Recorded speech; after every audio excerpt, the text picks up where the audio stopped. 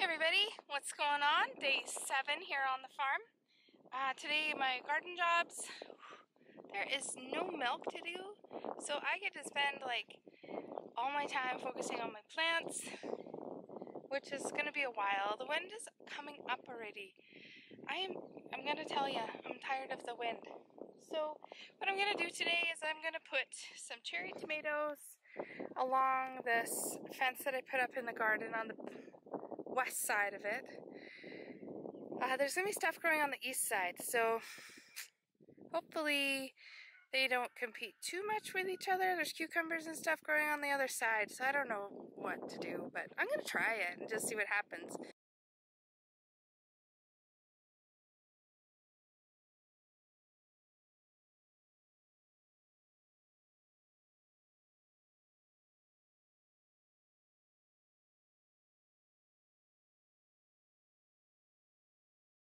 It's a familiar scene in the Cow Emporium kitchen. I've got 3 gallons of milk. That's what happens when you get a whole day off, is you've got 3 gallons to process. Got a big pot for the pasteurization of just milk. The pot at the back there for pasteurizing cream, and this one at the front I'm going to do a couple liters of yogurt in there. Alrighty then, let's do it.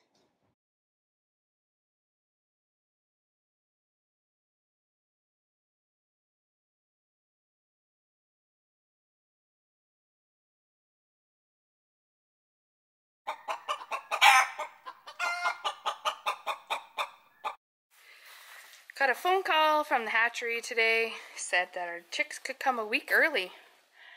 So that's great. So now we need to make a place for them to live. This is the tack room in the barn. As you see, there's lots of room on the floor here for them. I'm just gotta move out a couple of things, and we're having the Cornish crosses, the brown layers, and turkeys. So we actually need Corbin's getting dive bombed by birds. We actually need 3 separate spaces for them because they don't mix well after the first couple of days. So Girl and I are going to work on that today. It's hot in the barn. We're getting it together. We've got plastic on the floor. We've got 3 pieces of the 4-piece box for the turkeys, 4 pieces for the 4-piece box for the chickens. Now it's to put them together.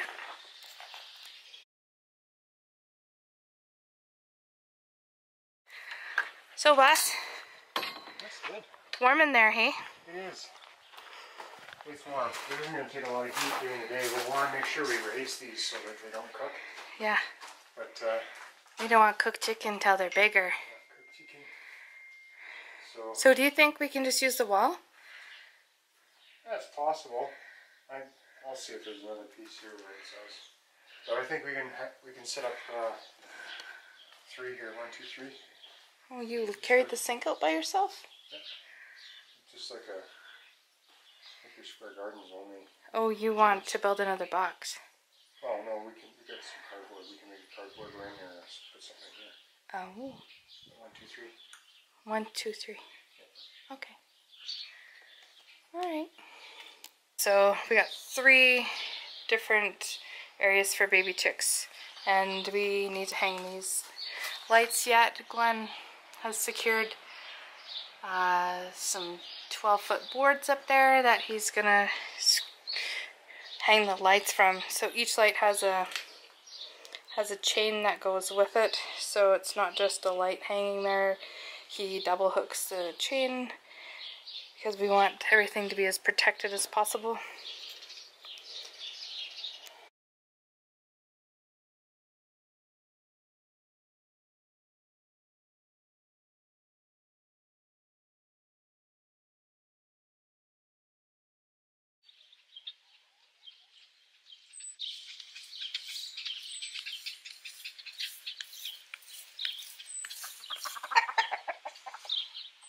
Hey everybody, it's day 9 on the farm today.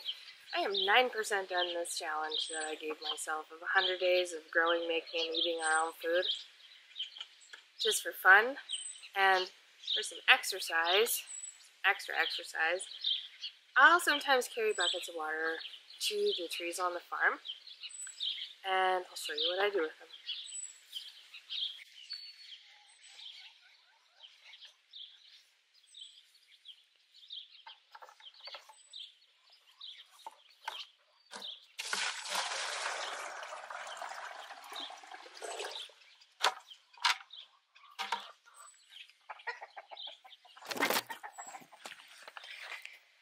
So, well, it's not the most efficient way to water trees. This is a really gentle way. So this 5-gallon pail had a crack in the bottom. So I just took a drill and made the hole a little bit bigger. And this gives the plant a gentle watering slowly, and it gives it a chance to absorb the water that's coming rather than have the water run around into the area around the tree. So that'll take probably 20 minutes or so to empty, actually. Yeah. So I'm gonna go do some other things while this is draining. Good morning, chickens. Good morning, sir. I see you guys got some leftover spaghetti squash from Glenn's mom and dad. That's nice. Oh, that is one old rooster, this guy. He did make it through the winter, though. Good morning. Aren't you pretty, girl? Yeah, these chickens are so pretty. I wonder what they're going to think of these brown layers when the brown layers are big enough to be in with them. Zip, look at me. Oh, he won't now. Look who's coming out to milk 18. Mr. Cow Emporium! Have fun! Well, I did it. I worked up the corn patch yesterday. I'm going to hit it one more time with the rototiller, and then I'm going to bring the markers over and get ready to plant some fresh corn seed in there again and see what happens. Might have been too soon, too cold. I'm not really sure.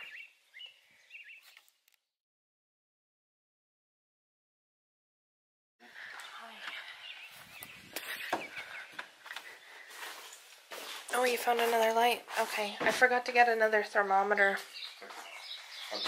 Ooh, it's kind of cool in here.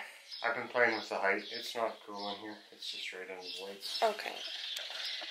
Alright, let's go get him. Can you take this in there? Oh, peep, peep, peep. Hope you guys are okay in there. Let's get you into your new home.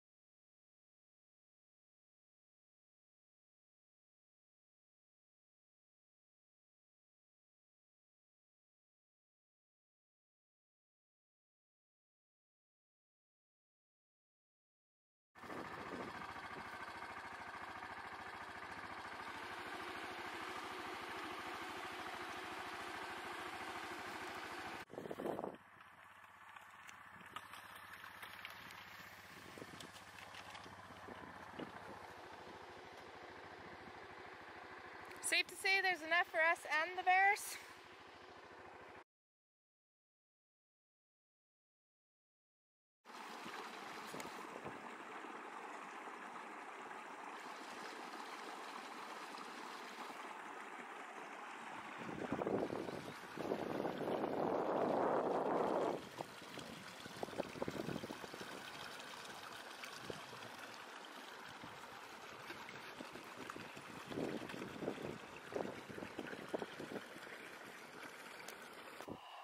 The cows are calling their calves.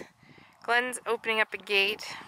So they've been kind of in around this pond here for a few days.